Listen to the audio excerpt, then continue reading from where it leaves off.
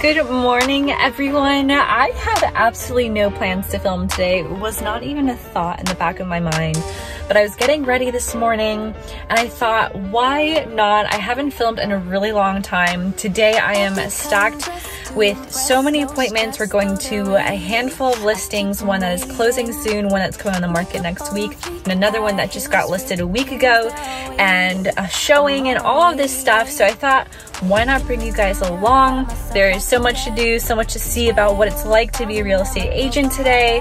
And yeah, I'm super excited. So if you guys want to see more, let's get into it.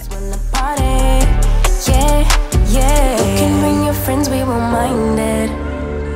We just came to dance and go all night long. The look in your eyes, you can't hide. So we're here at my listing on Bundy Drive. We are closing in a couple weeks. We finally lifted all of our contingencies. And today the buyers, they wanted to stop by, measure out some few things, check out the furniture since my client is looking to sell some of her things to make the moving process easier. Typically, I would say in real estate, a buyer is allowed to stop by at any point up to the end of their inspection contingency. That being said, I've personally never been denied access to a home, nor have I ever denied someone access to my listing. Simply just want to be courteous, want to work well with, you know, the buyer's agent and their clients. But of course, you can use it as an opportunity to have a little bit of leverage. For example, I said they were more than welcome to come by, but they had to finalize and lifting all of their contingencies in order to do so, which means that we're pretty much on a set sale to closing. We just need to get loan docs signed and everything else finalized.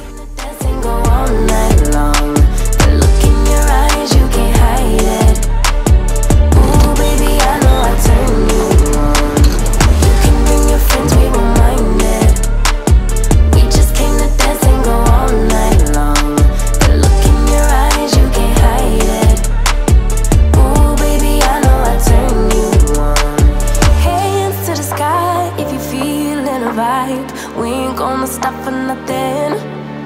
Put your hands to the sky if you catching a vibe. We ain't gonna stop for nothing. Yeah, you can bring your friends, we won't mind it. We just came to dance and go all night long. The look in your eyes, you can't hide it. Ooh, baby, I know I turn you on. Someone needs to explain to me why I thought that the valet handing their hand out to grab my ticket meant they were trying to fist bump me. Someone, please, I am so awkward. Anyways, as you guys can see, I just left the office and unfortunately it's a little bit difficult to film and speak in there now. We were finalizing renovations and as you guys saw, it is a very open, collaborative kind of workspace, and speaking and filming in there would have been a little weird, and it also probably would have been bothersome to people that are actually trying to get their work done.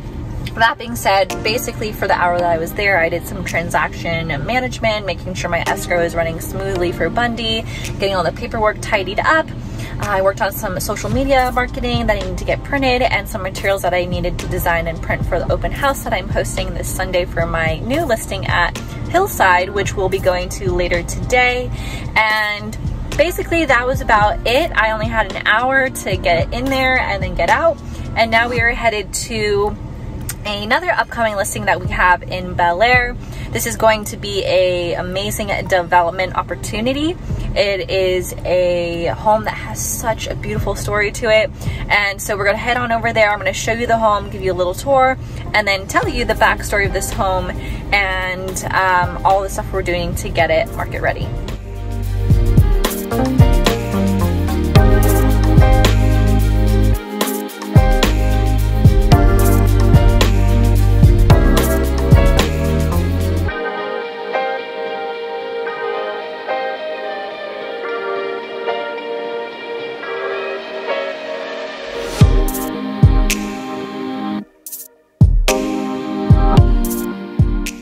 So I'm stepping out for a second because our photographer is in the middle of doing our 3D virtual Matterport tour.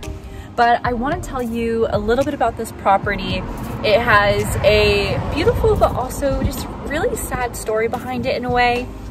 So Betty, the owner, She's lived here since 1985. That is over 30 years of being in this home, and she just got to a point where she was no longer able to live on her own. She was getting a bit too old and had to move to the East Coast to be with her niece and basically have someone help take care of her. She ended up leaving probably 90% of her belongings behind, and basically she left the job for us to come in and clear out the entire home to get it ready for the market. And you know, we had to go through all of her things and send them away, and it was very heartbreaking in a way, but in a way we're also very blessed to be trusted to do such an important move for her. We are headed to West Hollywood to my listing that we just put on a week ago, and I'll see you there. We are here at my listing in West Hollywood. We have a showing in 30 minutes that we need to get ready for, so I'll see you inside. It is a 2-bedroom, 2-bathroom condominium right around the corner from the base of Runyon Canyon. So this home has access to basically everything active and social here in Hollywood Hills. We're super close to the Sunset Strip. I just got the home prepped for showings, basically just making sure everything's tidy up, everything looks good, all of the lights are on, put on some candles, whatever it may be, just making sure this home feels and looks great for the potential buyers, and let's hope it goes well. All right guys, we just finished the showing. It went really well. I also dropped off 6 of my open house signs for that listing's open house this Sunday. So we are pretty much all set for the day. I'm ending it on a pretty early note, but it is a Friday night and I wanted to take a little bit of time for myself tonight. That being said, I'll see you guys next time when I film another vlog. Hope you guys enjoyed, and I'll see you next time. But the night we be going so hard on the flip side. So tell me what we on a day, babe.